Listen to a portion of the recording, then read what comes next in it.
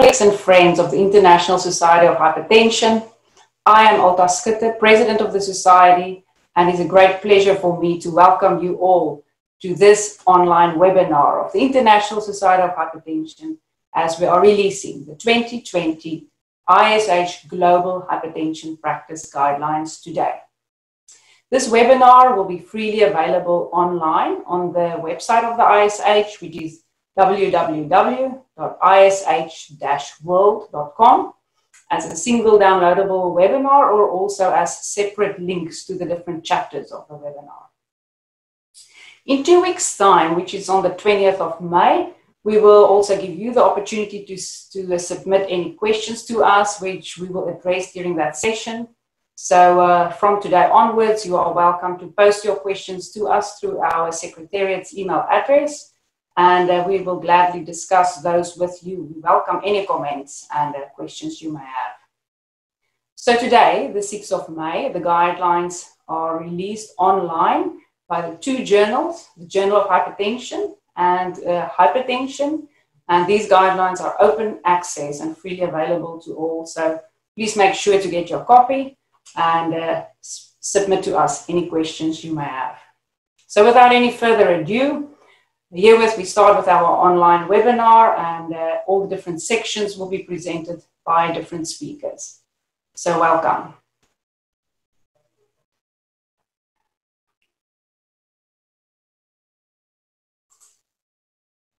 Recently, we have seen the release of several prominent set of guidelines for the management of hypertension around the world. It started in 2017 when the American guidelines were released, followed by the European guidelines in 2018, and those from the United Kingdom released in 2019. Also, the Japanese guidelines were released in 2019. One could easily ask why yet another set of hypertension guidelines are required at this stage. But let's look at this world map of age-standardized mean systolic blood pressures, showing low to high blood pressures from blue and purple to orange and red. It is quite striking to see that the countries that released guidelines recently are also the countries with the lowest blood pressures around the world.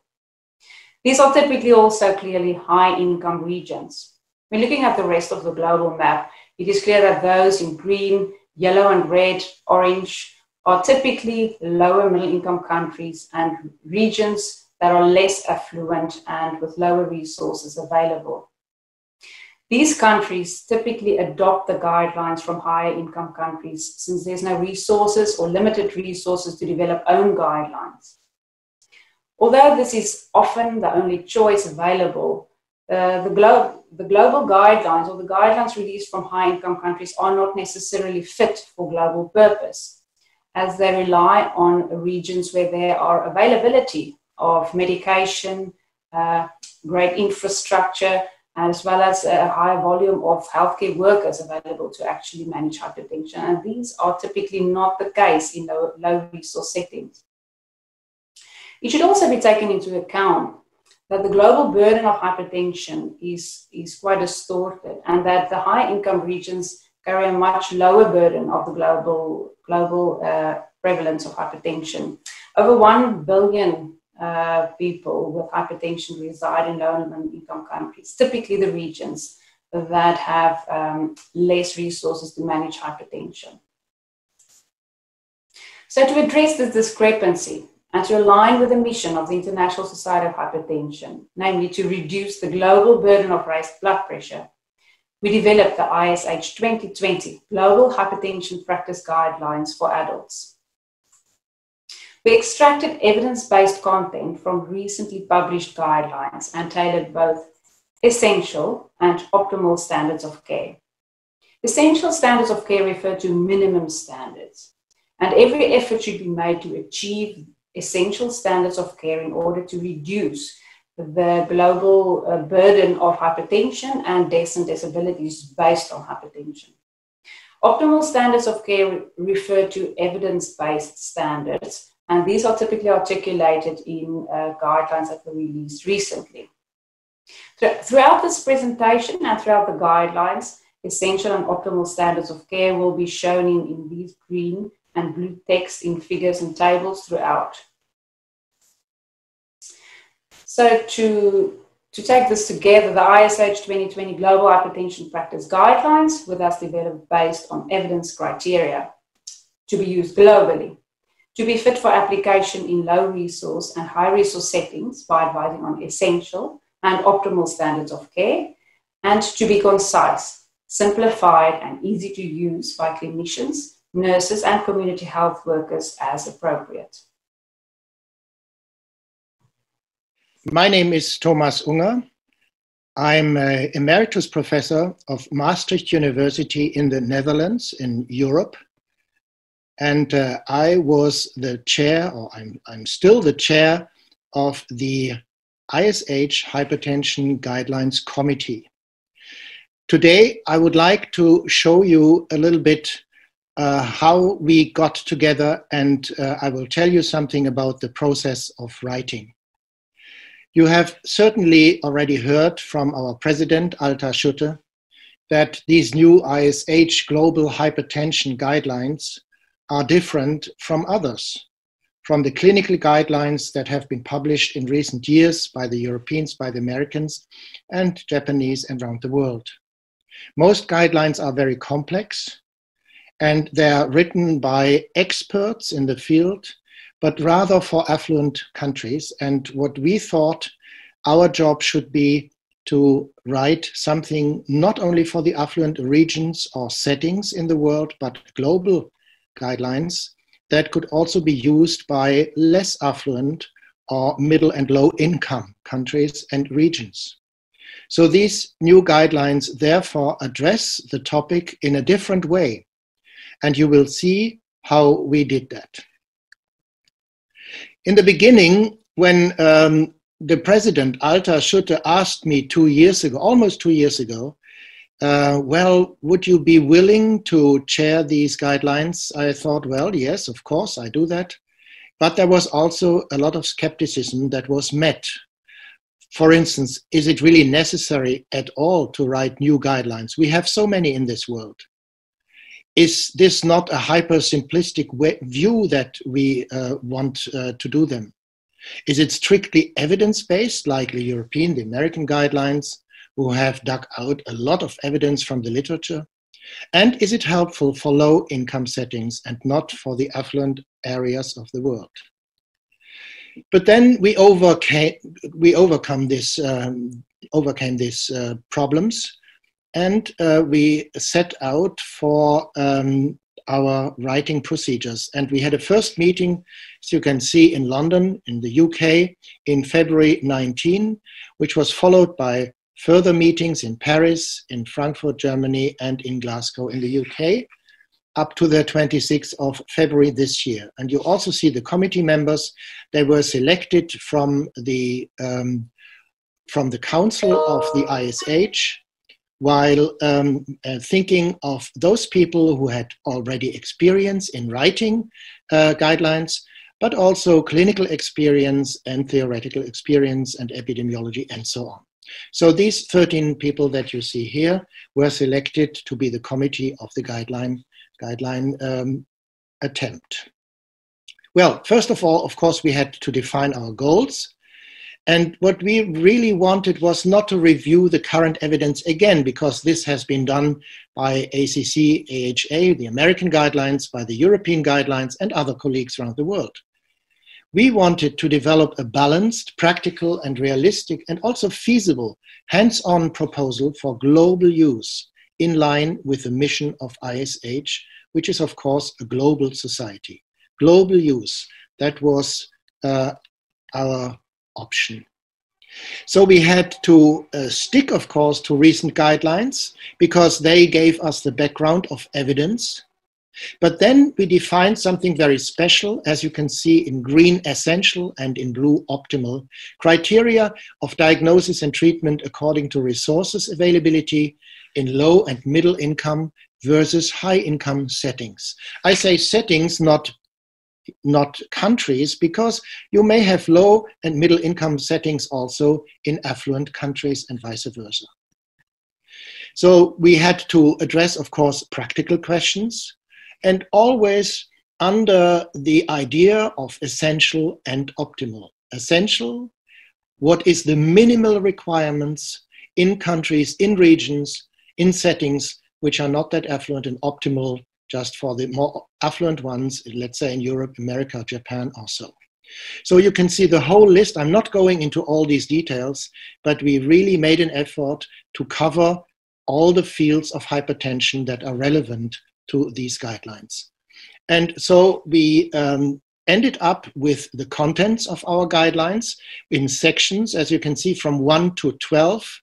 So we defined hypertension, and we went down through all those facets and aspects of hypertension that you can think of, or let's say most of them, of course, with these 12 sections.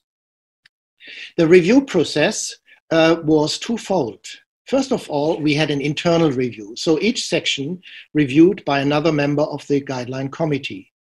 And then, most importantly, we also had an external review, 2 rounds with 24 experts around the world, with special consideration of colleagues from the low and middle income countries. And you can see that. So that goes from Sudan over Russia, Mozambique, Cameroon, Singapore, and some European countries, American countries, Indonesia, Australia, China, Japan, and so on.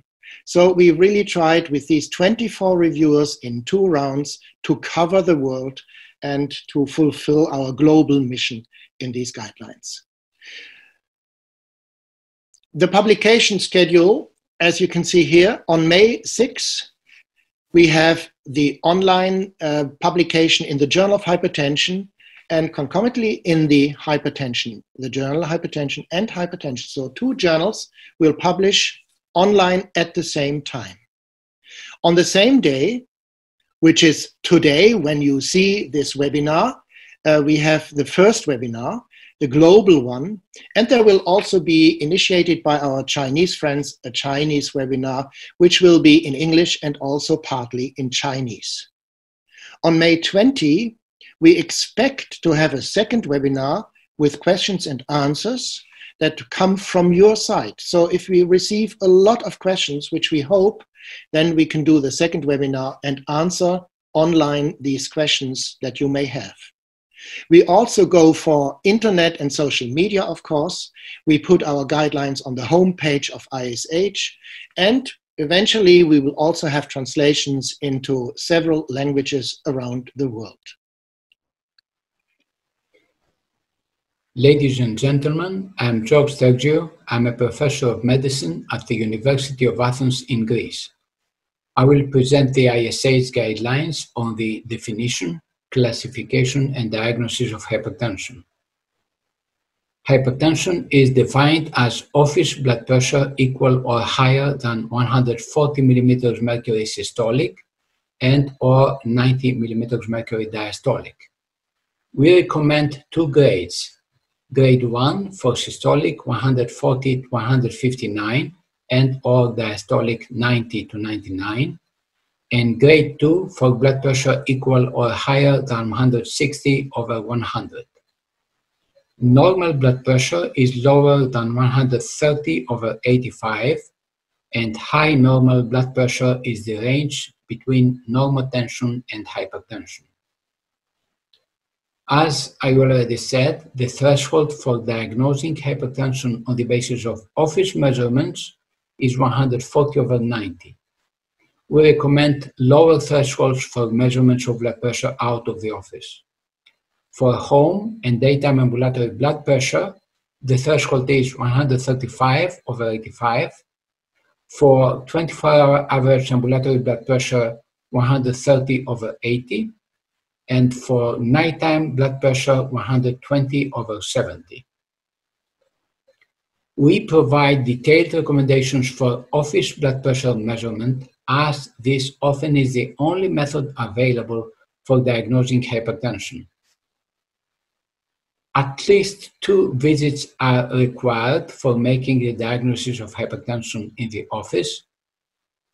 Diagnosis based on a single visit is discouraged, unless blood pressure is too high and there is evidence of cardiovascular disease.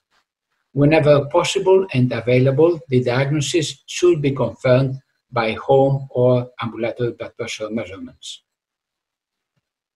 We provide detailed recommendations for the conditions, setting, body position, and to avoid talking, which is a common and neglected factor increasing office blood pressure. For devices to be used in the office, we recommend electronic upper arm cuff devices which have been properly validated. Alternatively, calibrated auscultatory devices can be used. The size of the cuff should always fit the individual's arm circumference. At each visit in the office, 3 measurements of blood pressure should be taken, and the average of the last 2 should be used. And here is our recommendation for remeasuring blood pressure according to the office levels. If office blood pressure is normal, remeasurement is required within 3 years, or 1 year if there are other cardiovascular risk factors. When office blood pressure is in the range of high normal blood pressure or grade 1 hypertension, then whenever possible, the diagnosis should be confirmed with out-of-office measurements of blood pressure. Alternatively, multiple blood pressure measurements should be confirmed in repeated visits in the office. If office blood pressure suggests grade 2 hypertension, then this should be confirmed within a few days or weeks. And this is our optimal recommendations, where measurement of blood pressure in both arms is required at the initial evaluation, and or measurement of standing blood pressure in those patients under treatment who have symptoms suggesting postural hypertension.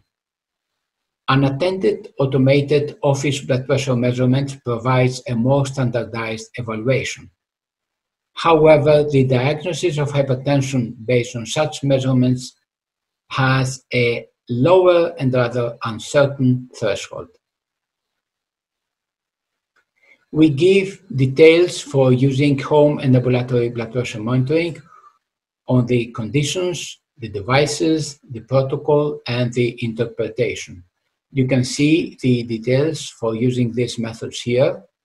Although these methods are not widely available in all settings, it is important to simplify and promote their wide application because these are often necessary for accurate diagnosis. For confirmed white-coat hypertension, drug treatment is recommended only if the total cardiovascular risk is high or there is evidence of organ damage. Otherwise, patients should be followed with lifestyle changes. In confirmed MAS hypertension, drug treatment may be considered, aiming to normalize out-of-office blood pressure. Thank you. My name is Professor Marcus Schleich. I'm the Doctor Chair in Clinical Research at the University of Western Australia and the Royal Perth Hospital in Perth, Australia. And I'm the Treasurer of the International Society of Hypertension. I will cover diagnosis and clinical testing. Patients with hypertension are often asymptomatic. However, specific symptoms can suggest secondary forms of hypertension or hypertensive complications that require further investigations. A complete medical and family history is recommended and should include assessment of blood pressure, a history of onset of hypertension, duration, current and previous antihypertensive medications. Risk factors and comorbidities are also important to explore, as are signs and symptoms of secondary hypertension. A thorough physical examination can assist with confirming the diagnosis of hypertension and the identification of hypertension-mediated organ damage and secondary forms of hypertension. It should include an assessment of the circulatory system, the heart, and other organ systems, specifically the kidneys. Certain lab investigations are very useful to explore other factors that can contribute to hypertension, specifically electrolytes, creatinine, to assess renal function in form of EGFR, a simple dipstick test to screen for proteinuria, and where available, lipids and fasting glucose levels to look into hypercholesterolemia and diabetes. A 12-lead ECG is very useful to exclude atrial fibrillation and explore whether left ventricular hypertrophy or ischemic heart disease may be present. Under optimal circumstances, additional tests can be considered and usually include extended biochemistry, specifically to look for secondary forms of hypertension, and imaging of target organs such as the heart, the kidneys, the brain, and the peripheral vasculature. Fundoscopy is specifically relevant in the context of hypertensive urgencies and emergencies. Cardiovascular risk factors is another aspect that is important to assess, since more than 50% of hypertensive patients have additional cardiovascular risk factors. These are most commonly obesity in form of the metabolic syndrome, type 2 diabetes, lipid disorders, and elevated uric acid levels. It is therefore recommended that cardiovascular risk assessment should be performed in all patients with hypertension. We should also consider an increased risk with other entities, in particular chronic inflammatory diseases, chronic obstructive pulmonary disease, psychiatric disorders, and psychosocial stresses. Assessing overall cardiovascular risk these days can be done quite elegantly with cardiovascular risk calculators, as highlighted here, which takes into account not only the level of blood pressure at any given time, but also the type and the number of additional risk factors, which then, based on these calculators, give you a low, a moderate, and high cardiovascular risk, which is useful for the management of elevated blood pressure. This leads us to hypertension-mediated organ damage, which again is an important aspect for the diagnosis and management of hypertension. It is defined as the structural or functional alteration of the arterial vasculature or the organs it supplies caused by elevated blood pressure. The assessment of hypertension-mediated organ damage can provide important therapeutic guidance, specifically in two circumstances. If management for hypertensive patients with low or moderate overall risk can change through reclassification by demonstrating the presence of HMOT, and preferential selection of drug treatment may be based on the specific impact on hypertension-mediated organ damage.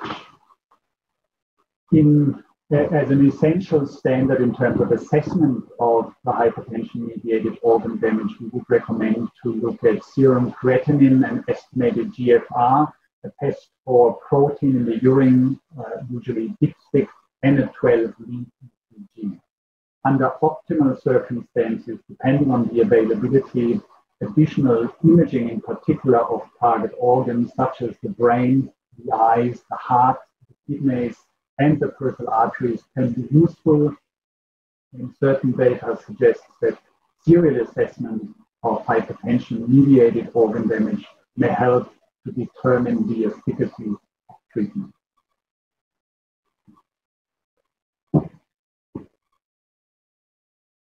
Hi everyone, my name is Fadi Chacher. I'm the Professor of Cardiovascular Genomics at Federation University Australia. I'm also the Vice President of the International Society of Hypertension. I would like to speak to you about the ISH 2020 Global Guidelines, in particular the non-pharmacological treatment that we recommend in these new guidelines.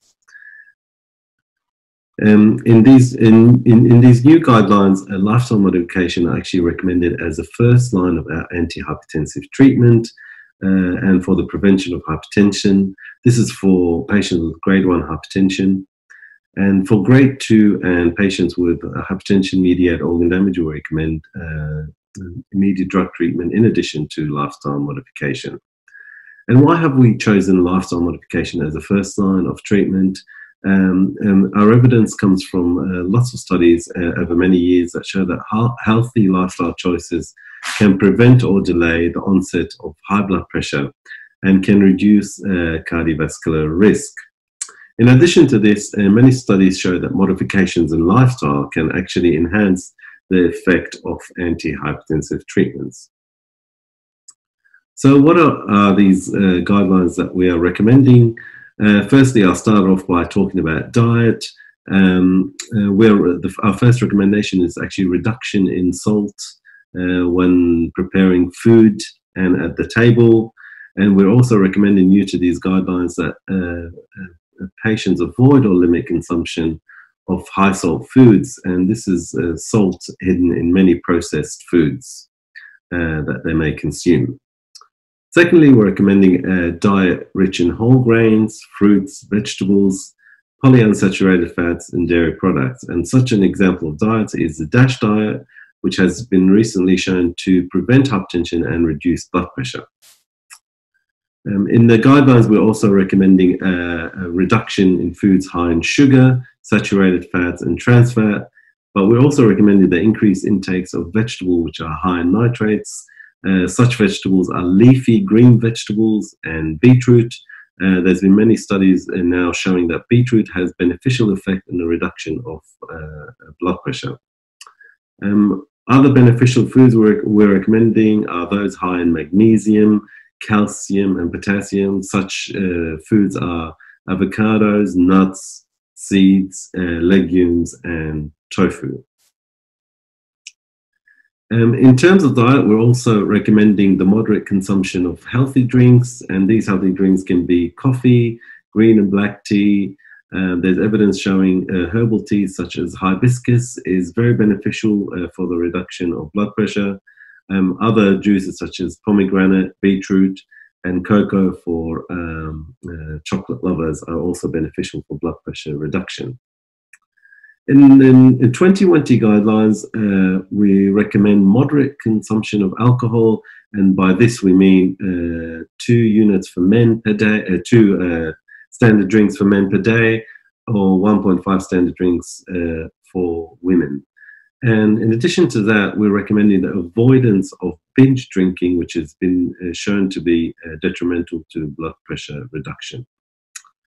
Furthermore, we recommend weight control and avoidance of obesity. And for this, we follow the recommended BMI guidelines for different ethnicities. And if not, we recommend a waist to height ratio of less than 0.5 for all populations. And we're asking these patients and health professionals to be careful with complementary, alternative, or traditional medicines where there's little or no evidence that they have any benefit on the reduction of blood pressure. In terms of lifestyle changes, in these guidelines, we recommend smoking cessation for its obvious benefits for many diseases. Also, in terms of exercise here, we're recommending the engagement of regular moderate intensity aerobic and resistant exercise, new to these guidelines, at 30 minutes at 5 to 7 days per week. Or for those patients that are time poor, we're recommending a new form of high intensity interval training, which has also shown to be beneficial in the reduction of blood pressure. Furthermore, we're recommending reduction in stress and the introduction of mindfulness in daily routines. And we believe these are areas that there's lots of emerging evidence that they're beneficial for blood pressure reduction. And lastly, we recommend reduction of exposure to air pollution if possible and to cold temperatures. Thank you.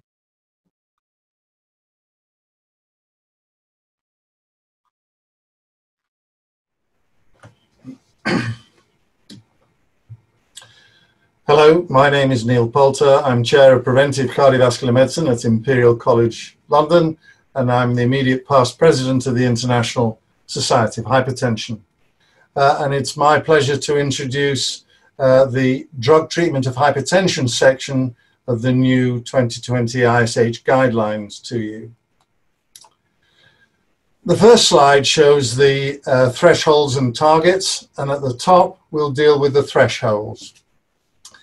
The story is that once you've got established diagnosis of hypertension, however that is achieved most effectively in your setting, and that lifestyle has not normalized the blood pressure, we're left with the two grades of hypertension we've spoken about earlier, grade 1 and grade 2.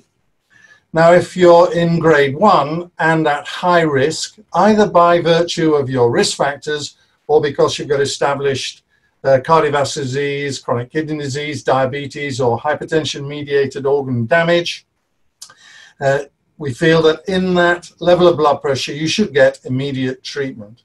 Similarly, if you're in grade 2, 160 or over 100 and above, whether you're in the optimal or essential setting, once again, we feel you should get immediate drug treatment.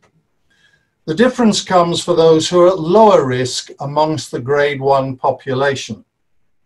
Now, in an ideal world, the optimal setting, we think that after pushing the lifestyle advice thing, if that still continues not to normalize blood pressure, these people should also receive drug treatment. The only really difference here is for those settings where there's limited drug availability in low-risk people in the grade 1 range of blood pressures. And in that setting, you may have, because of resources, to ration the drug usage. And we just recommend in that setting, if that's the situation, give it to those at the highest end of this low-risk group, perhaps those who are older. Now turning to the targets at the bottom of the slide, subdivided by essential and optimal. Those in the essential setting, we just say try and get the blood pressure down by at least 20/10. Ideally moving to less than 140/90, and that should try to get that done within 3 months. In the ideal setting, that's stratified by age. If you're under 65, the target is simply less than 130/80, if tolerated, but don't go lower than 120/70. And if you're 65 and above, your target's less than 140/90, if tolerated, but we have to consider individualized therapy in the context of elderly people, frailty, independence, and tolerability of treatment. The next slide shows the drug choices and sequencing that we're recommending.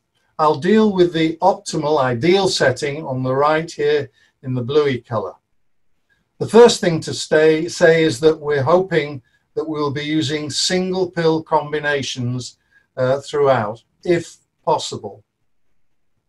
And the reason we do that is our step 1 is to start with 2 drugs at low dose in combination. And the combination we've selected for simplicity and perhaps reflecting the results of the Accomplish trial too is A plus C.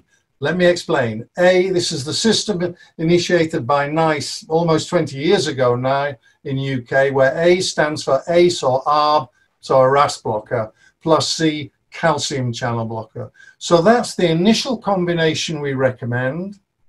The footnotes tell us that we may use other combinations for specific settings and ethnicities, but that's our basic go-to combination, A plus C, initiating at low dose. If that's not enough to get you to target, then you get the full dose of that same combination, A plus C, at full dose. If that's not enough, you go to step 3, which is A plus C plus D, and the D, the diuretic we've selected, is a thiazide-like diuretic. Now, if after A plus C plus D, you are not controlled, you are by definition resistant, we go on to step 4, and we recommend the addition of spironolactone, typical dose range shown there.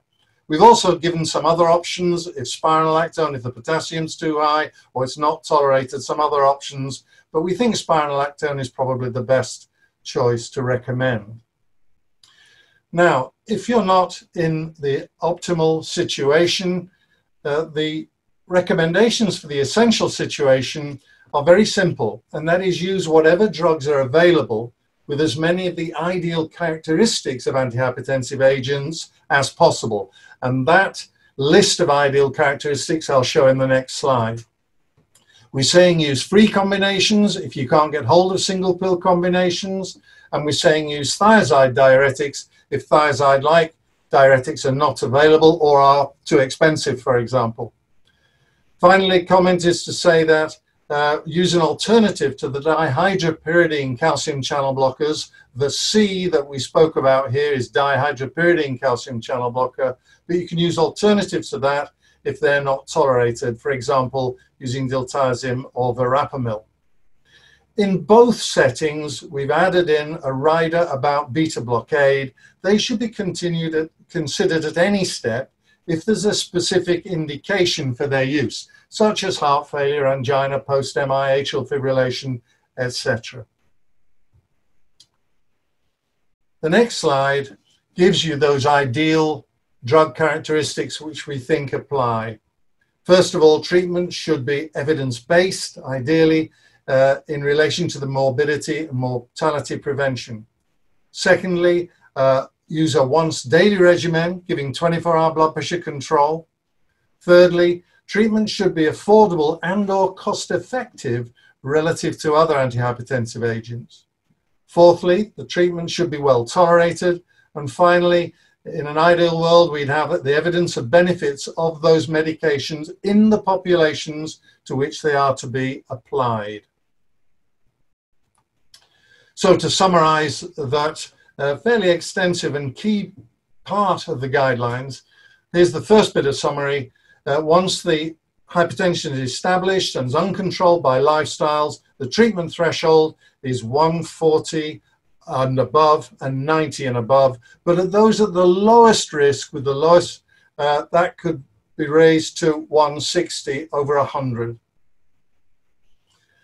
As far as the drug treatment target is concerned, stratified in the optimal setting. If you're under 65, it's 130/80. If you're 65 and above, it's 140/90.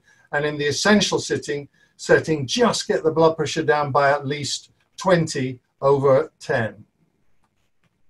And finally, looking now at the drug treatment in the optimal setting, we say you should up titrate to target, starting with low dose A plus C, that's RAS blocker plus calcium channel blocker, rising to full dose A plus C, going to A plus C plus D, and then that goes on. If that's insufficient, A plus C plus D, add in spironolactone. Now, we've given a caveat that you may not wish to start it, may be not suitable for certain combinations, certain specific patient subgroups, you may use other initial combinations. We've said if we can, use single pill combinations where possible, and use thiazide-like diuretics, preferentially to thiazides. In the essential setting, where less ideal agents are available, just focus on getting the effective blood pressure lowering, which we've defined as 20 over 10 at least. Thank you for your attention. My name is Claudio Borghi. I'm professor of medicine, and I'm working for the University of Bologna. The topic of my presentation would be the hypertension and the common comorbidities. Hypertension is certainly the most important risk factor for cardiovascular disease, but usually hypertension comes rarely alone, without any additional diseases. In most hypertensive patients, we have several comorbidities that affecting the cardiovascular risk profile and the treatment strategies. It's important because the number of comorbidities in the hypertensive population is increasing with age, with the duration of hypertension, and in particular with the emerging clinical complexity we are going to see every day in our hypertensive patients. Currently, I think that a lot of energy has been spent to treat hypertension to improve the blood pressure control, but the management of the comorbidities is still insufficient, and some of them are not usually treated in the right way. For this reason, I think that in a modern approach to hypertension, common and uncommon comorbidities should be identified in the hypertensive patient, and they should be managed according to the best available evidence, like any guidelines would suggest. When we talk about the comorbidities in the hypertensive patient, I think we have to distinguish between the common and the uncommon comorbidities. The common comorbidities are probably those that everybody of us knows, which are directly related to the negative impact of high blood pressure, and there include coronary artery disease, stroke and cerebrovascular disease in general, chronic kidney disease, heart failure, pulmonary disease, and in some low-income country, the HMV and AIDS infection. On the other side, most important are probably the emerging uncommon comorbidities that are including mainly the rheumatic or the chronic inflammatory diseases and the psychiatric diseases. Uncommon comorbidities are usually underestimated in the general evaluation of the hypertensive patient, are usually underestimated by the available guideline, and often they are treated with self-prescribed drugs that frequently are going to interfere with the antihypertensive treatment. Let's see which are the common comorbidities in the hypertensive patient. I think the most important comorbidities should be treated according to some common and well-known therapeutic strategies that are closely depending on the cardiovascular risk profile of the patient, and they are including lifestyle changes, and in particular diet, exercise, body weight, and cessation of smoking. Of course, we have to treat blood pressure in a very effective way, try to achieve the targets which are suggested by any guidelines in patients with hypertension. At the same time, since most of these comorbidities are involving additional risk factors, it's very important that these additional risk factors are treated in the right way. And in particular, in the hypertensive patient, we should manage LDL cholesterol and all the abnormalities of the lipid profile, the glucose profile, and recently many evidence are supporting the importance of managing serum uric acid. At the same time, since most patients have some kind of atherosclerotic and prothrombotic disease, the antithrombotic treatment seems to be very important in the average treatment of the common comorbidities affecting the hypertensive population. For the uncommon comorbidities, the situation is pretty much more difficult. The situation is more difficult for these kind of comorbidities, since for many of them, we don't have any dedicated randomized clinical trial, and we have to rely on single population studies or registries, considering as a main support to recommendation the characteristic of the patient and the blood pressure lowering drugs and the nature of the concomitant treatment. According to the prevalence of uncommon comorbidities, in these guidelines, we have decided to focus on the rheumatic disease and the inflammatory disease in general, and on the psychiatric disorders. In terms of treatment of hypertension in patients with rheumatic disease, I think the treatment with the renin-angiotensin system inhibitors and calcium channel blocker in combination with the diuretics maybe could be the best solution according to the activation of the renin-angiotensin system we see in this population of patients. At the same time, I think the biological treatment that are currently used in these patients usually do not affect the blood pressure. It can be used in every country where they are available. On the other side, we have to pay a lot of attention to the use of non-steroidal anti-inflammatory drugs, which are currently used in this patient, that can be given to patients with hypertension if they deserve it, only at low doses. As far as the treatment of the psychiatric disorders, which seems a very important emerging problem, again, the drug inhibiting the renin-angiotensin system and the diuretics seems to be the best solution, since they don't interfere with the, let's say, drugs which are currently used for these patients. The beta blocker should be used only in a limited population of patients, in particular avoiding metoprolol, which is able to get into the brain. And they should be considered only in those patients in which the antipsychiatric drug can cause tachycardia. At the same time, lipid-lowering drug and antidiabetic drug for the treatment of the concomitant diseases can be deliberately used. In terms of warning, I think it's important to avoid the calcium channel blocker whenever it's possible, because they can interfere with the pharmacokinetic of antipsychiatric drugs, and they can cause orthostatic hypotension in combination with antidepressive drugs. So this is a very important topic. I think is one of the news of these guidelines, and I think what we have to do is try to focus much more on the problem of comorbidities, just try to reduce the overall risk of hypertensive patients.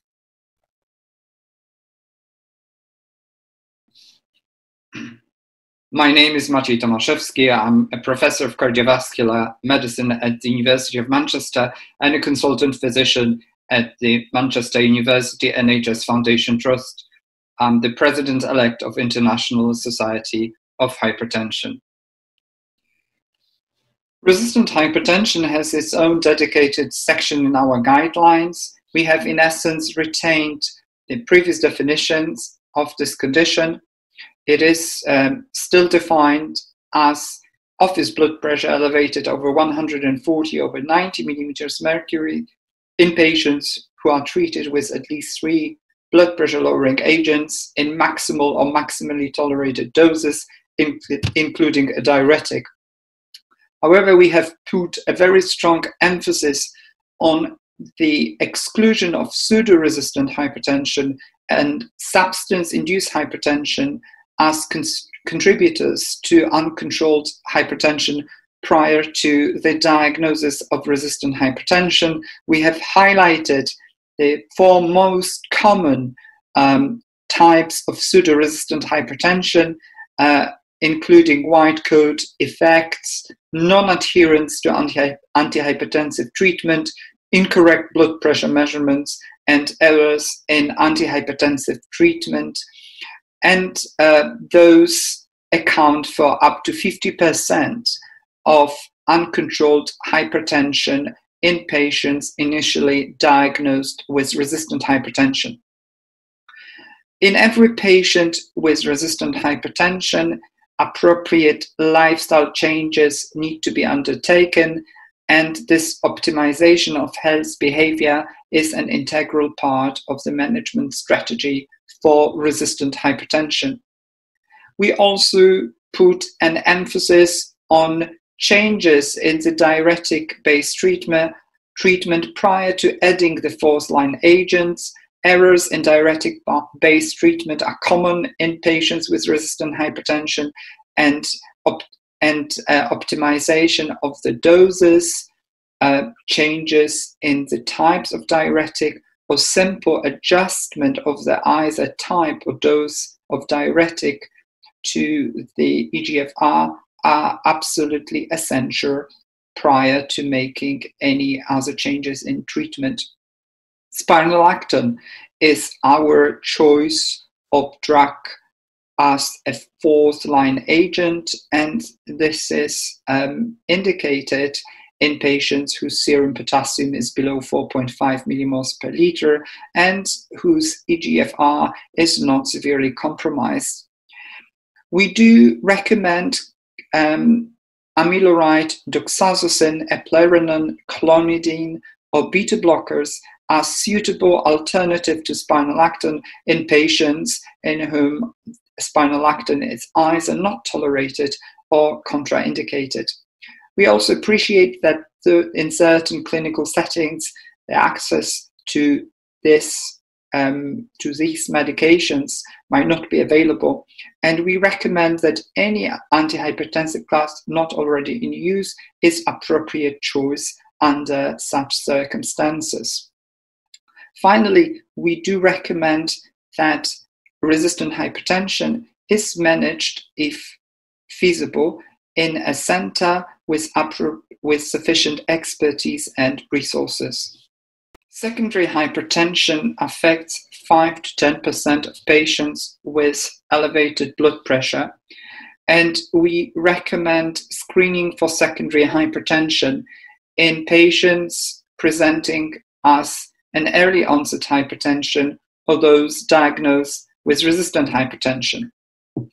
We also recommend that secondary hypertension should be considered in hypertensive patients who have sudden blood pressure control deterioration, or those presenting at with hypertensive urgencies and emergencies.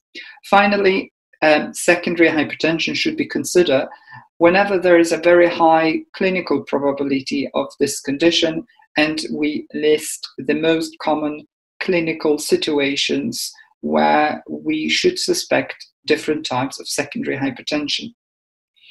We emphasize the importance of exclusion of pseudo-resistant hypertension and drug or substance-induced hypertension prior to undertaking the expensive and often invasive investigations for secondary hypertension.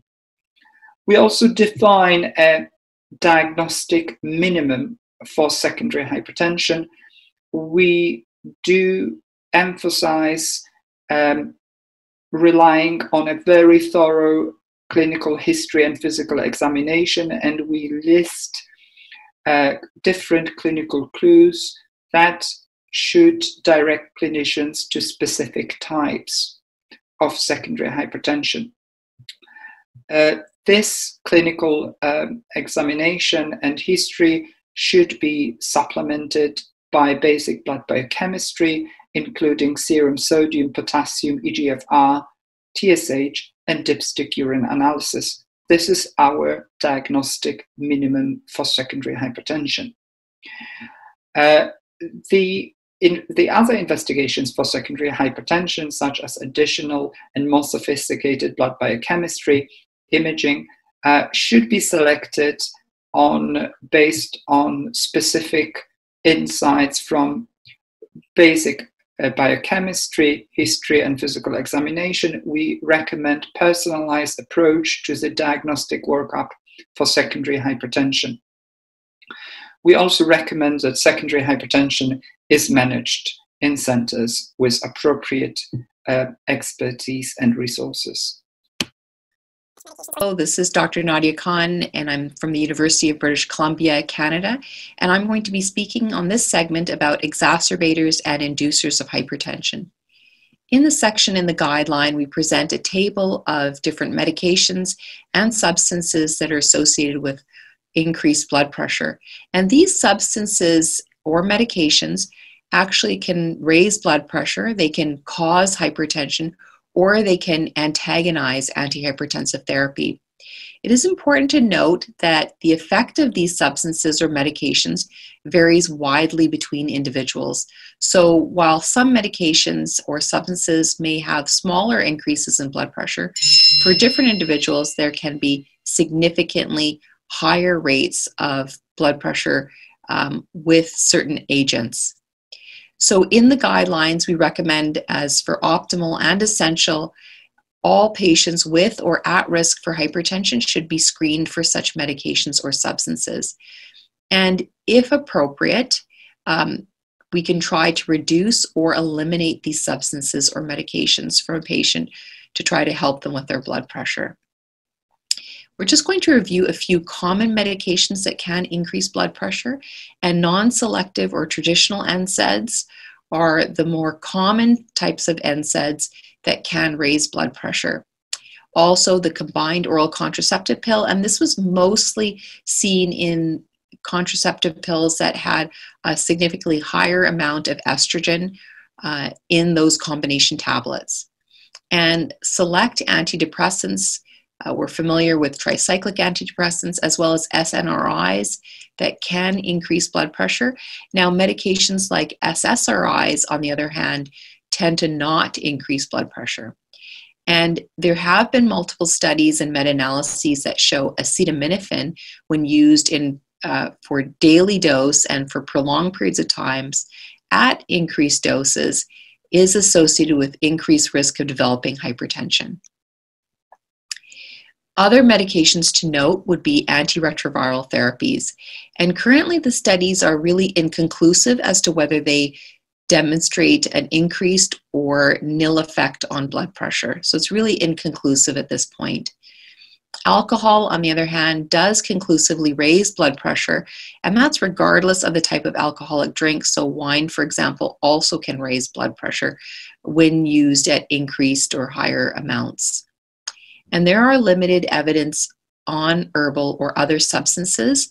So we know that these herbal or other substances can raise blood pressure, but there's really limited studies onto the effects of these specific agents. Ma Huang, ginseng at high doses, and St. John's wort have all been reported to raise blood pressure. Hello, my name is Durai Raj Pakran. I'm a cardiologist and epidemiologist from India. I'm currently Vice President Research and Policy at the Public Health Foundation of India. I'm going to talk on this important topic of ethnicity, race, and hypertension. So the question, how does ethnicity and race impact hypertension? The issue is prevalence, treatment, and control rates vary significantly according to ethnicity, and most people would think that it's because of genetic differences, but there are several other factors that contribute to these differences, which include contextual and cultural practices, particularly in relation to lifestyle and socioeconomic status differences, in terms of healthy behaviors such as healthy diet, moderate alcohol consumption, and increased physical activity. The third factor that impacts management of hypertension is the access to health system. How accessible is the health system to people? Is there universal health coverage? Is there insurance for OPD practices? So on and so forth. The last point, of course, is particularly relevant to rural areas and low middle income country settings, is availability and distribution of essential drugs. We know that treatment of hypertension is simple, but these drugs should be available, and it's not available in all the places at all the time. So let's look at two ethnic differences. The first one is people of African descent. We all know that they have a very high risk for hypertension, and when they have hypertension, there's increased risk for organ damage at much younger ages. They have resistance and nighttime hypertension. There's no nocturnal dipping observed as much as what we see in Caucasian population. There's increased risk of kidney disease, stroke, heart failure, and hypertension-related mortality. So the reasons adduced are many, but mostly it is related to physiological differences, particularly the decreased renin-angiotensin aldosterone system, altered renal sodium handling, increased cardiovascular reactivity, and early vascular aging. So what do we do about this, particularly in terms of management of hypertension? The screening is similar. There should be an annual screening for adults more than 18 years. Lifestyle modification should be advised, particularly in terms of health promotion for people who have not progressed on to pre-hypertension or hypertension. And the first line pharmacological therapies should be a single pill combination, such as a thiazide-like diuretic and a calcium channel blocker, or a calcium channel blocker and an angiotensin receptor blocker. Angiotensin receptor blockers are preferred over ACE inhibitors among Black patients because there is almost 3 times higher chances of angioedema with ACE inhibitors. Now, let's look at another ethnic population, that is populations from Asia. They are unique in the sense that morning and nighttime hypertension is high as compared to Europeans, and particularly amongst the East Asian population, such as the Japanese, Indonesians, Malaysians, and others, there's increased likelihood of salt sensitivity. In addition to mild obesity in hypertensive patients, there is increased stroke prevalence, especially hemorrhagic stroke and non-ischemic heart failure as compared to Western populations. In terms of South Asian populations where I come from, particularly the countries of India, Pakistan, Bangladesh, Nepal, Bhutan, and others, the so-called Indian subcontinent, there is increased risk for cardiovascular and metabolic diseases, particularly coronary artery disease and type 2 diabetes. Management of hypertension remains the same, standard treatment until we get more evidence. In fact, we are embarking on a large trial in South Asia to look at what are the best drugs for initiation in the management of hypertension. Thank you. Hello, this is Dr. Nadia Khan, and I'm a professor of medicine at the University of British Columbia in Canada. And I'm going to talk to you today about hypertension in pregnancy or hypertensive disorders of pregnancy. So the hypertensive disorders of pregnancy represent a broad range of conditions, including pre-existing hypertension, gestational hypertension, preeclampsia, eclampsia, and HELLP syndrome. And these conditions are actually affecting about 5 to 10% of pregnancies worldwide. And most of the maternal fetal risks associated with them occur also in lower middle income countries. And maternal risks include placental abruption, stroke, and they also, women that have had preeclampsia, for example, or hypertensive disorders of pregnancy, are at increased risk of developing cardiovascular risk factors, including hypertension and diabetes, and also they have an independently higher risk of developing cardiovascular disease in the future. There are also important fetal and newborn risks, including fetal growth restriction, preterm delivery, increased fetal and neonatal morbidity and mortality. So really these conditions are have very significant sequelae for both mom and for the newborn. So really it is very important that there is accurate diagnosis of these conditions. So that will start with appropriate and accurate blood pressure measurement in pregnancy. So as an essential, we've recommended that they use either office manual auscultation or an office automated upper arm blood pressure device. And both of these devices, or these kinds of devices, really should be validated specifically in pregnancy and preeclampsia. And you can see, for example, on the stridebp.com website, examples of these validated devices. And then if possible and if available, it would be optimal to also obtain a 24-hour ambulatory blood pressure monitor and or home blood pressure monitoring. Again, both of these should be validated in pregnancy, and the real purpose is to evaluate for white coat hypertension. And when we do investigate women that have hypertensive disorders of pregnancy, it's important to get urinalysis, a complete blood count that would include a hematocrit, liver enzymes, serum uric acid level, and serum creatinine. We should test for proteinuria early in pregnancy and again after 20 weeks gestation. And if you have a positive urine dipstick, that should be followed with a spot urine albumin creatinine ratio. And then optimally also obtaining ultrasound of the kidney and Doppler ultrasounds of the uterine arteries. Importantly, there are some therapies that can help lower the risk of developing preeclampsia, and those include low-dose aspirin started at or after 12 weeks until delivery, and oral calcium in those women who have low dietary intake.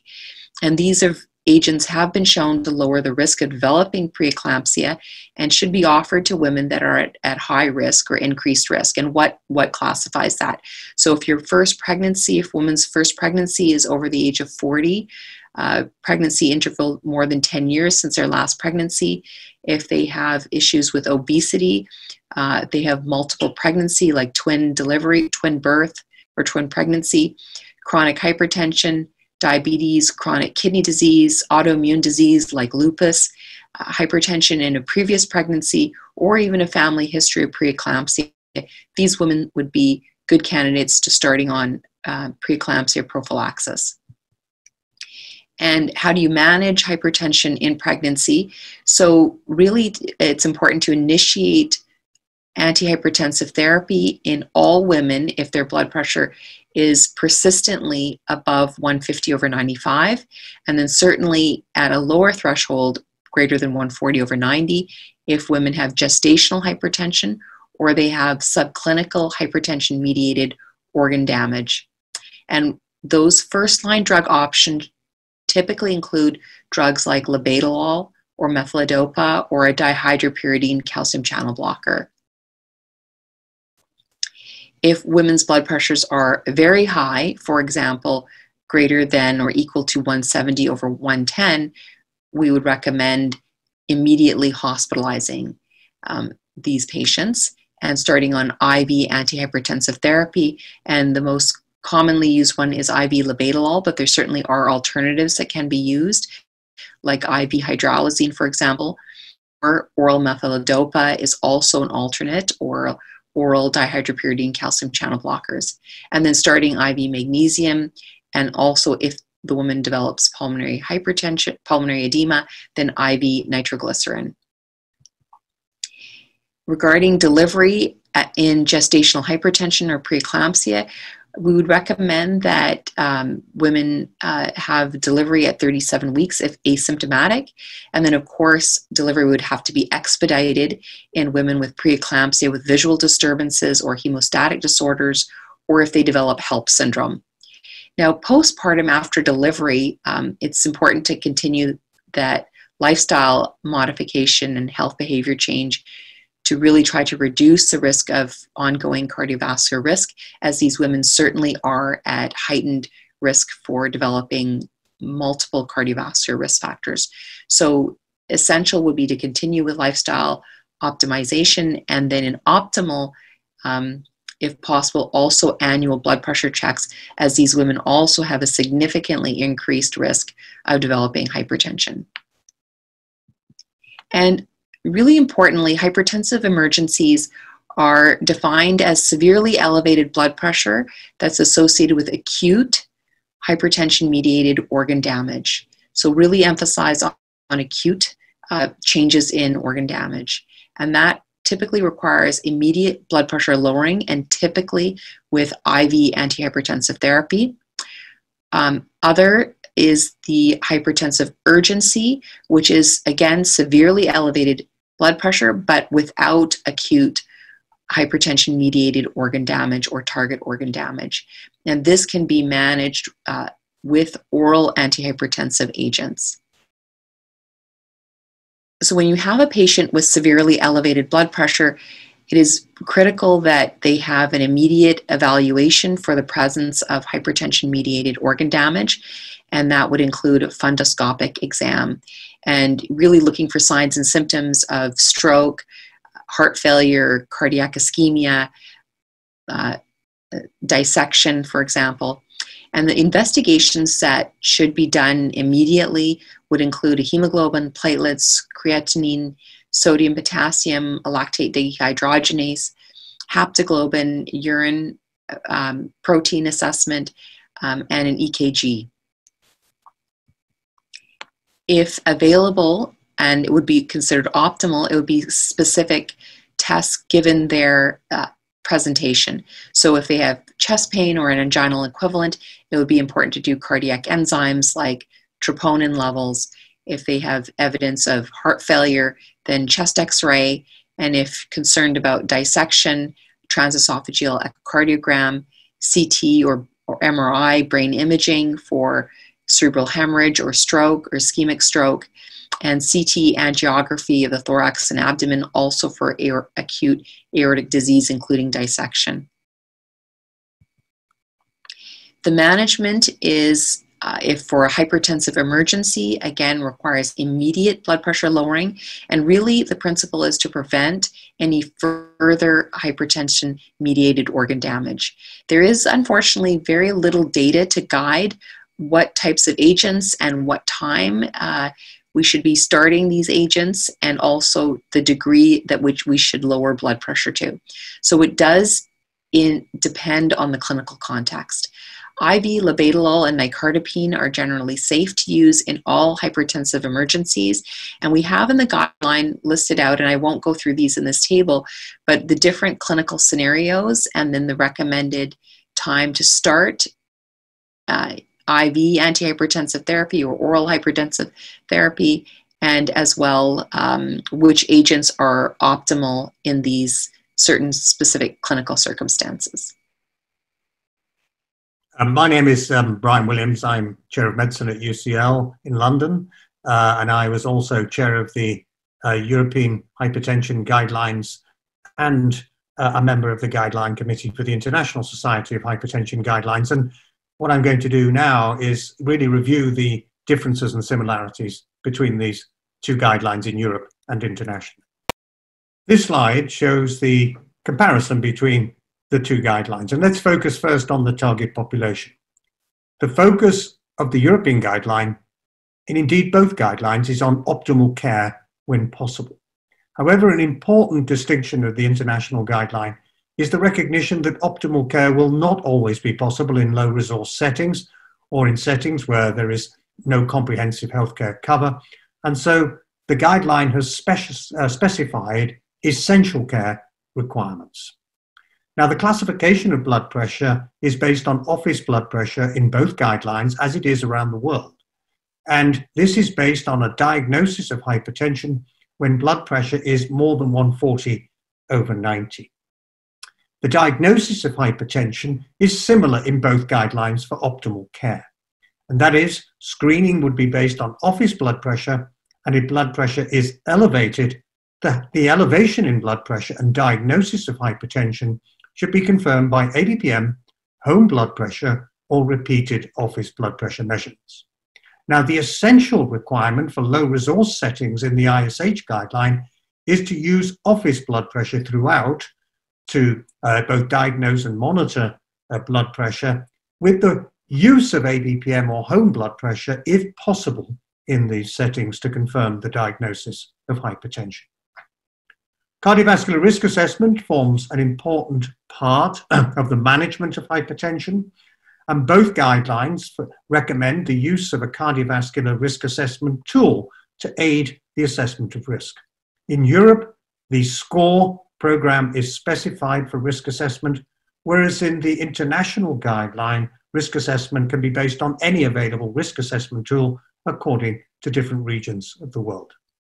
Now, in terms of drug treatment, this is recommended along with lifestyle intervention in both guidelines when there is grade 2 hypertension or when there is grade 1 hypertension and high risk categorization, usually due to the presence of comorbid diseases or target organ damage. These patients should receive immediate treatment and lifestyle intervention.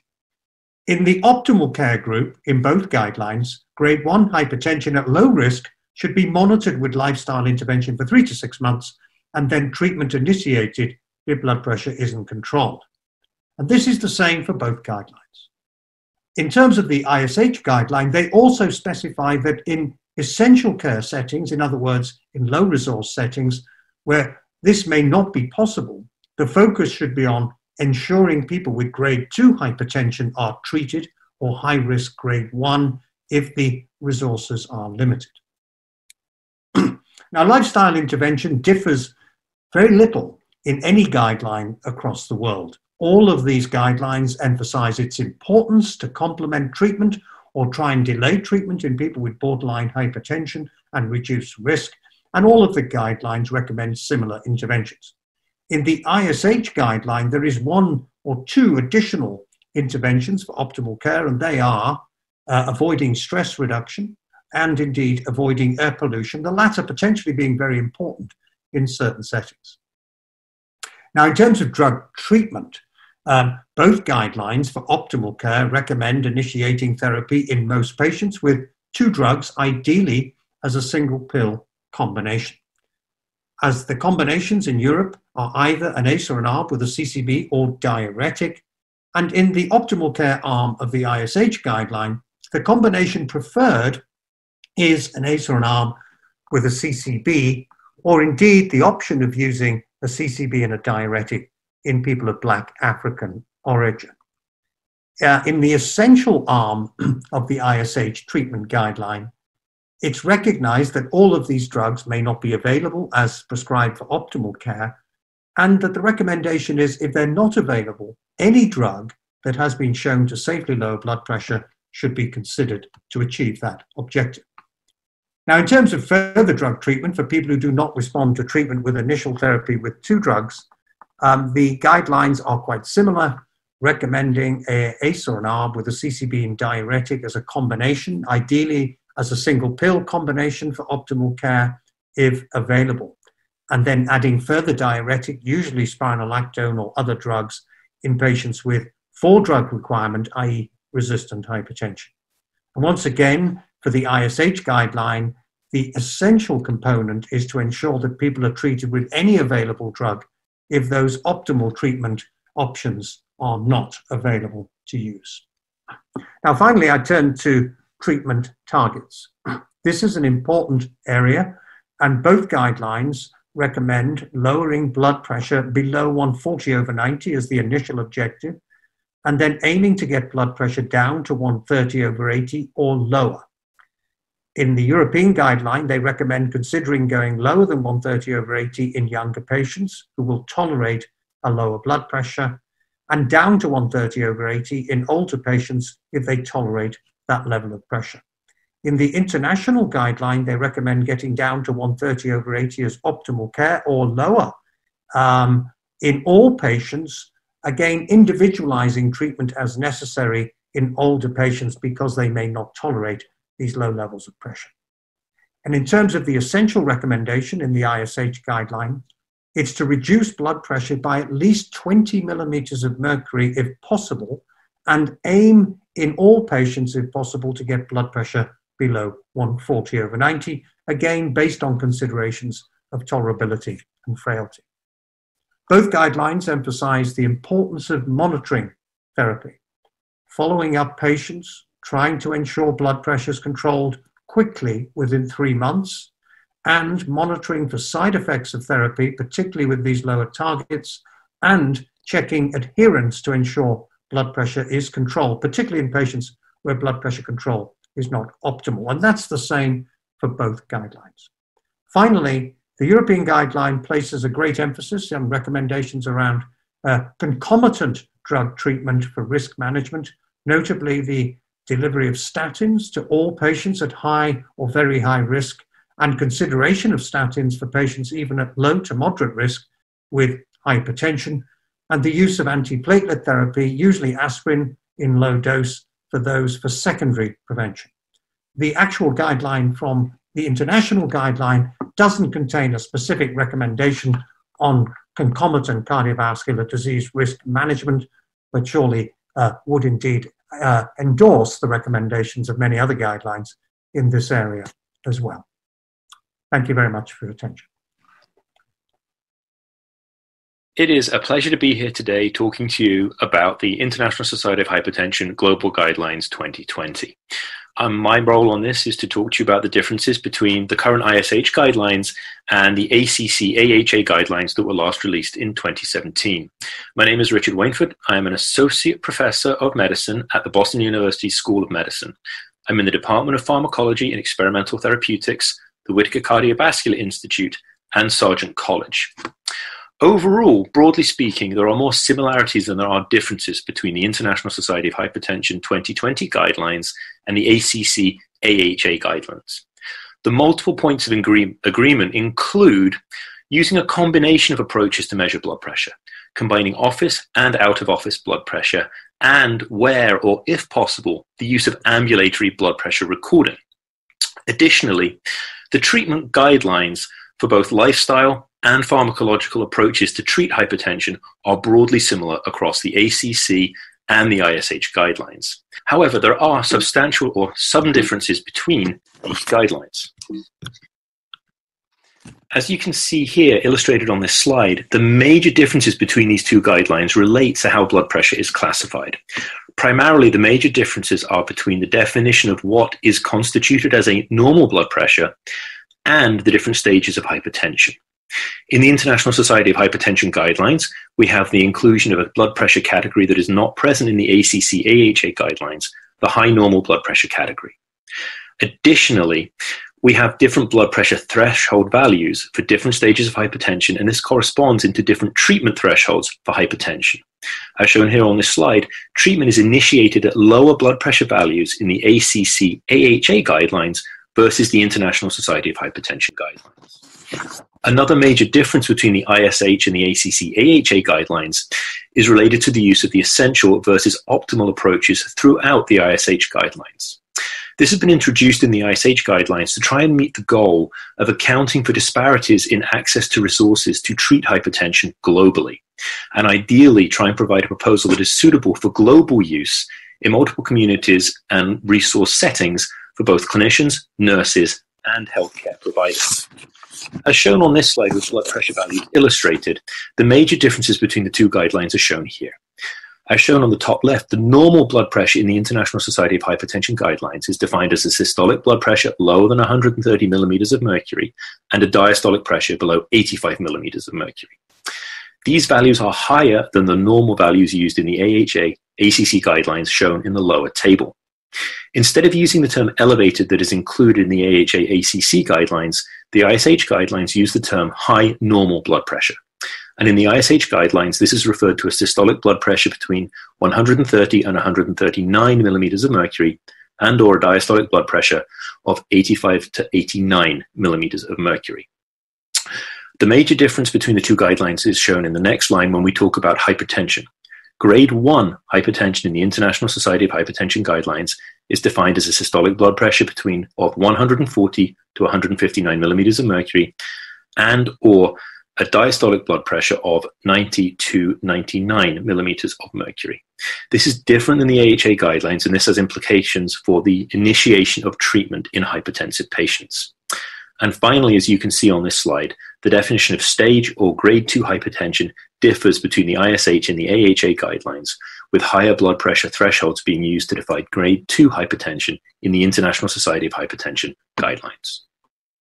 I'm Hiroshi Ito, the president of Japanese Society of Hypertension, JSH. Today, I will explain the comparison of ISH and JSH guidelines. This is a blood pressure classification. Office blood pressure more than 140 over 90 millimeter mercury is a criterion of hypertension in JSH 2019, which is the same in ISH 2020. Normal blood pressure below 120 over 80 millimeter mercury. This is in contrast to ISH 2020 below 130 over 85 millimeter mercury. JSH 2019 has a category of elevated blood pressure, which implies a disease state required for intervention. JSH 2019 shows a criteria of both office and home blood pressure with equal values for blood pressure classification. This shows a risk stratification.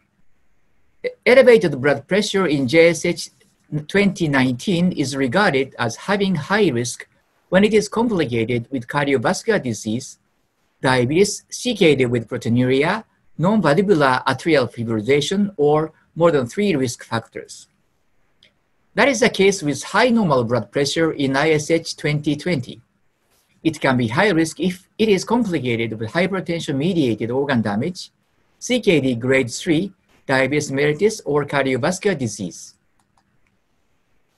This is blood pressure measurement plan according to office blood pressure levels. In patients with elevated blood pressure, pharmacological therapy can be initiated when cardiovascular risk is high and blood pressure control is insufficient with non-pharmacological therapy. That is the case with high normal blood pressure in ISH 2020 and 2018 ESC/ESH guidelines, which indicate that drug treatment should be considered if cardiovascular risk is very high. This is a diagnosis of hypertension. In ISH 2020, the diagnosis of hypertension is made by repeated office blood pressure, but not by home blood pressure. In JSH 2019, the diagnosis of hypertension is made by office blood pressure and home blood pressure. When an office blood pressure-based diagnosis differs from a home blood pressure-based diagnosis, the latter is prioritized. This is a target blood pressure control. In ISH 2020, the blood pressure target differs at the age of 65 years, but in JSH 2019 at 75 years. In JSH 2019, blood pressure of patients with cardiovascular disease, coronary artery disease, diabetes, CKD with proteinuria, or on antithrombotic drugs should be lowered to below 130 over 80 millimeter mercury, even if in the age of over 75 years. In ISH 2020, the lower limit, that is 120 over 70, is shown. JSH 2019 calls attention against excessive blood pressure lowering. This is lifestyle modifications. JSH 2019 gives concrete values to the goals. ISH 2020 gives additional goals. This is a drug treatment strategy. As first line, JSH recommends monotherapy, whereas ISH 2020 recommends combination therapy using combination tablet. In JSH 2019, thiazide diuretics are included in first-line drugs. JSH 2019 does not mention triple combination using a single pill. In JSH 2019, beta and alpha blockers are equally recommended as MR antagonists as step 4. That is all. Thank you very much.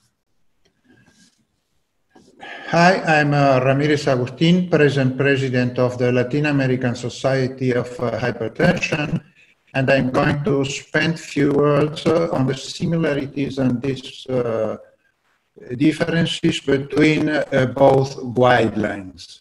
So to start, I would like to mention a common burden in Latin America that are growing global morbidity and premature mortality associated with non-communicable diseases, and financial constraints and inefficiencies found in the healthcare models in Latin America.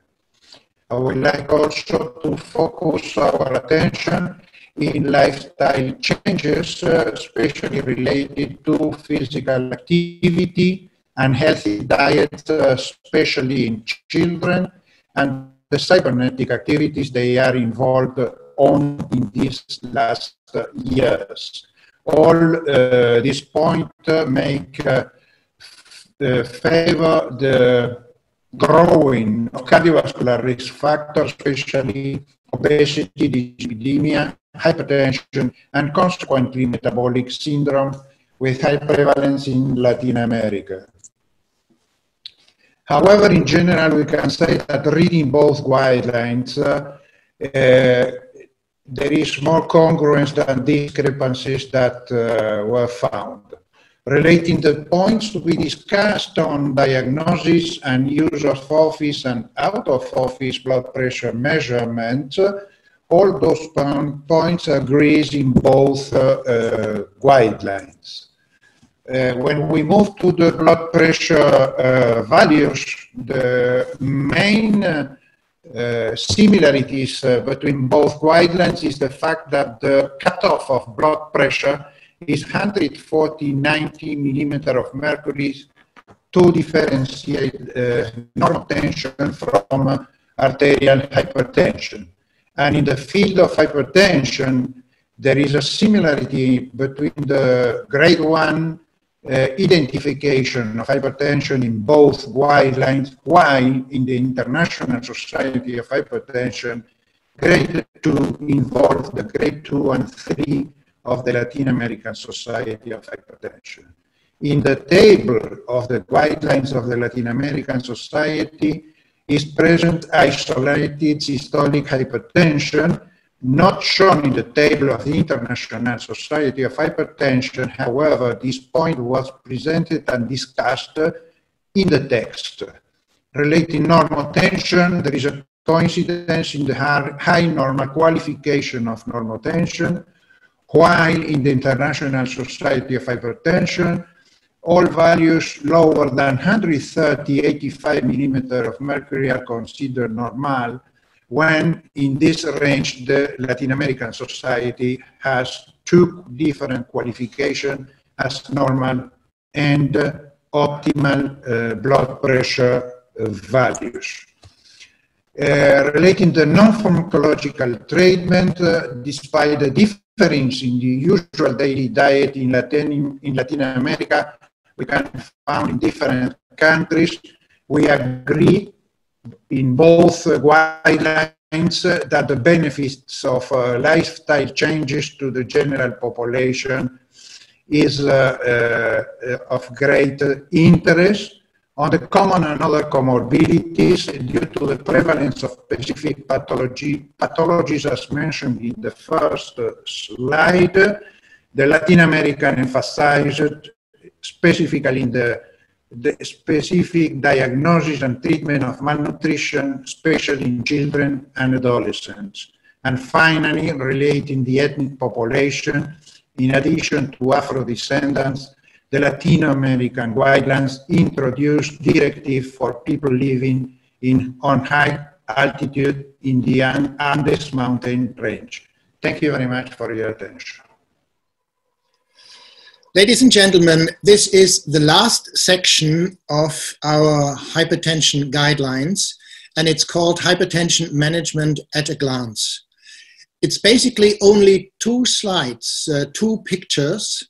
On these pictures, you will find a compilation of what we have done in terms of essential and optimal diagnosis, management of hypertension. Let me just start with the green one, which is essential, as you may have learned so far. And it's built in 4 parts: diagnosis, evaluation, treatment, and monitoring. And when we come to the blue one, to the optimal on the next slide, it will be exactly the same: diagnosis, evaluation, treatment, and monitoring. Right, let's start with this one, diagnosis. How is it done in essential conditions? That is, where not everything is available and where the facilities and possibilities are much less exuberant than in the affluent regions or countries. So we start with single office blood pressure measurement, a single office blood pressure measurement. And then we divide the measurements in 3, as you can see. Normal blood pressure level is if blood pressure systolic is below 130, diastolic below 85. So in this case, you just remeasure after 3 years, and 1 year in those which other risk factors. Then we come to the second one, where we divide it into high normal blood pressure levels and hypertension blood pressure. High normal means that they are systolic between 130 to 139 and diastolic between 80 and 89. In this case, you have to take 2 more readings and use the average of the second and the third. Now, hypertension means that these patients have blood pressures above 140/90 millimeters of mercury, and in this case, you also have to take 2 more readings and use the average of the second and the third. If then blood pressure is still above or equals 130/85, we advise you to remeasure in 2 or 3 more office visits, if at all possible. And if possible, confirm with home or ambulatory blood pressure monitoring.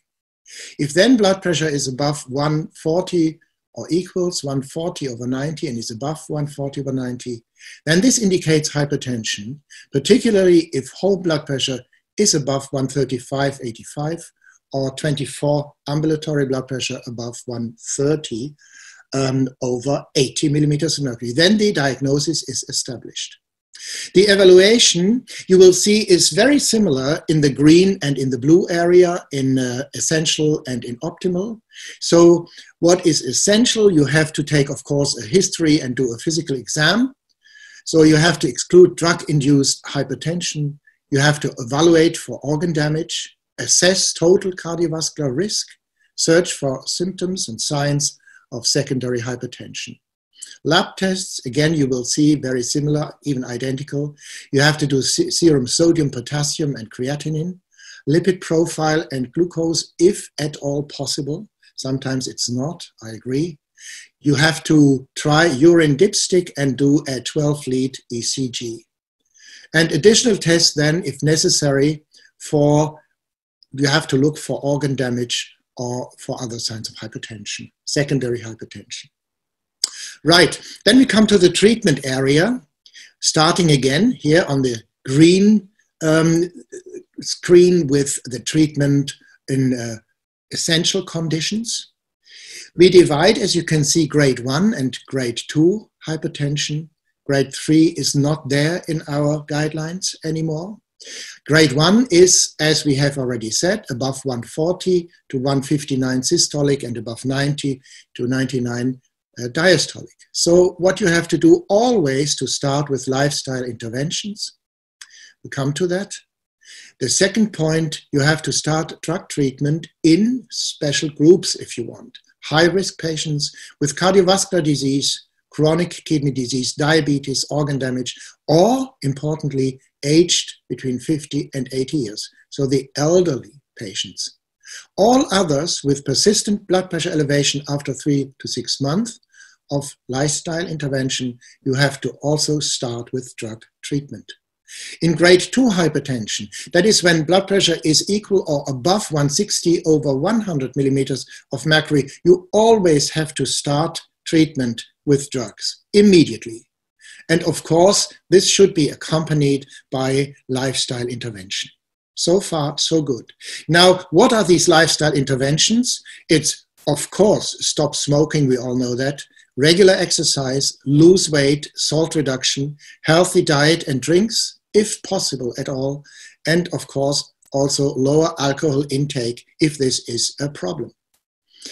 The drug therapy steps start slightly different, or maybe quite different, from the blue optimal area that we find on the next slide. We use any drug available and include as many of those below mentioned drugs as possible. So if you don't have access to any of those drugs that are recommended, please use any drug available to lower blood pressure, because in this case, it's more important to lower blood pressure at all than to use a specific drug to do that. Consider monotherapy in low-risk grade 1 hypertension and in patients aged above 80 years or frail. Simply simplify regimen with once daily dosing and single pill combinations if these are available.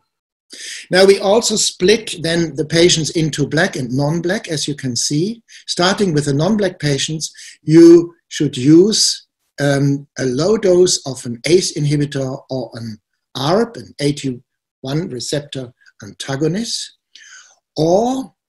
and you should add a dihydropyridine calcium channel blocker to this. So a combination, low dose, RAS inhibitor, and dihydropyridine calcium blocking agent. Now the second step is then to increase this to full dose. If that doesn't work to control blood pressure, add a thiazide or thiazide-like diuretic. If this is not enough, now we are in the area of resistant hypertension, add spironolactone, or if not tolerated or contraindicated, a miloride, doxazosine, eplerenone, clonidine, or a beta blocker. You see, the beta blocker comes very late and is only in the 4th row, so to speak. Well, just a word to the ACE inhibitors and the ARBs. In women with or planning pregnancy, they should not be used because they can damage the fetus. In black patients, it's slightly different. You would start with a low dose of an ARB, not with an ACE inhibitor, because angioedema is more often seen with ACE inhibitors than with ARBs in black patients, especially. You add a dihydropyridine calcium blocking agent as in the non-black patients, or you can start with a dihydropyridine calcium channel blocking agent plus a thiazide or thiazide-like diuretic. You have the chance, you have the choice. The second is then again to increase to full dose, and then in the first step, you add a diuretic or an ARB or an ACE inhibitor. If you end up in resistant hypertension and blood pressure is still not controlled, you have to add spironolactone and all the others as already mentioned. Then we come to monitoring. The target in the essential area is always to reduce blood pressure by at least 20 over 10 millimeters of mercury. If you can do nothing else, reduce it by over 20 over 10. Ideally, of course, below 140 over 90 millimeters of mercury. Individualized for elderly based on frailty. You may have to be very careful with blood pressure lowering in frail elderly patients. Monitor is, of course, blood pressure control, and you have to try to achieve the target within 3 months. You have to look for adverse effects of the drugs, of course, and the long-term adherence. And if there are further problems and blood pressure is still uncontrolled or other issues, then refer to care provider with hypertension expertise. So this is basically hypertension management at a glance in the essential conditions. Now we come to the blue ones, to the optimal ones, and you see there is already quite a difference in the beginning. Office blood pressure meant, yes, you start with that also. You do 3 readings and you use the average of the second and the third. Now we have only 2 groups. The one is if blood pressure is below 130 over 85 millimeters of mercury, you remeasure after 3 years. Of course, 1 year in those with other risk factors. If blood pressure is above 130 over 85, you want to confirm this with home or ambulatory blood pressure monitoring. If their home blood pressure is below 135 over 85, of 24 hours ambulatory blood pressure measuring is below 130 over 80, then you have to, let me just see, you have to remeasure after 1 year. If home blood pressure is above or equals 135/85, or 24-hour ambulatory blood pressure is above or equals 130 over 80 millimeters of mercury, then you have a clear hypertension diagnosis. You see that it's a bit more dependent here on ambulatory and on home blood pressure measurement, because under these settings, these are available, we assume. The evaluation then is very similar to the one we have already seen in the essential conditions. Of course, history and physical exam and so on. What comes to that, you have to assess total cardiovascular risk. You can do that under these conditions. You have to check adherence right away. So you have more possibilities. You can do a little bit more in the evaluation. Now the lab tests are exactly the same that you have already seen. The lab tests with serum and sodium and so on, that is not different from the essential conditions. Additional tests also not different if necessary for suspected organ damage or secondary hypertension. So that is very similar under both conditions. Differences again in the treatment area. Grade 1 hypertension, again, above 140, 159, 90, 95 millimeters of mercury, you start lifestyle interventions as always, and you start drug treatment immediately in high-risk patients with cardiovascular disease, chronic kidney disease, diabetes, or organ damage. Immediate drug, and this is actually quite a majority of the elderly patients. After 3 to 6 months of lifestyle intervention in low to moderate risk patients, with persistent blood pressure elevation, you also start now with the drug treatment. In grade 2, of course, the same. You always have to start with the drugs immediately, and also this is accompanied by lifestyle interventions. The lifestyle interventions are similar to the ones in the essential area. What you should do in addition to that, you have to lower stress if possible, and you have to reduce exposure to air pollution if this is at all possible.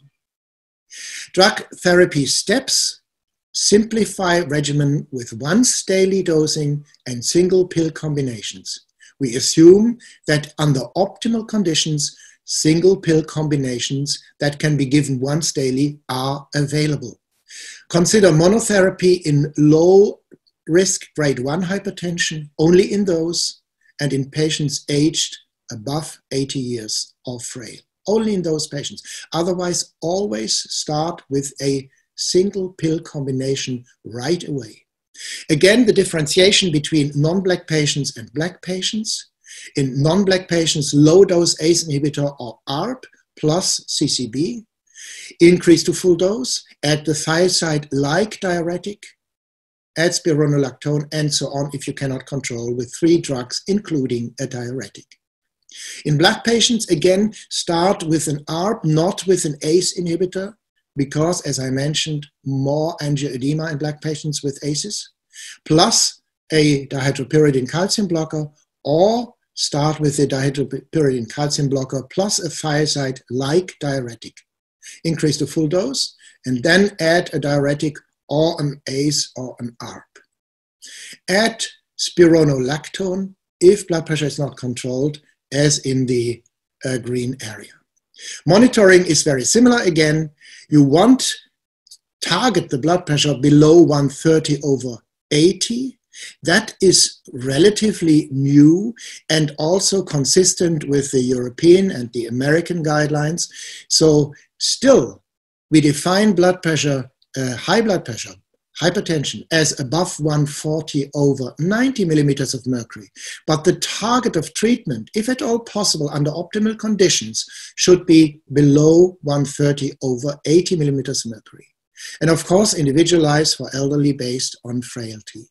Monitor blood pressure, of course, blood pressure control, and that should be done not only with office measurements, but also with home blood measurements, plus, if possible, ABPM. And of course, check the long-term adherence. Referral is the same as under essential conditions. If blood pressure is still uncontrolled, or is there another issue, refer to care providers with hypertension expertise. So you see there are similarities and dissimilarities between the two. We try to make it relatively simple, especially for those patients that have to be treated under non-optimal conditions in areas which are not so affluent. And of course, then in all those affluent countries, the therapy regimens are very similar, of course, to the ones which have already been published in the European, in the American, Japanese, and other guidelines. That brings me to the end. I hope you have learned something from our guidelines, and I hope you will also contribute to our next webinar in 2 weeks, when questions will be answered by the experts who contributed to these guidelines. Thank you very much.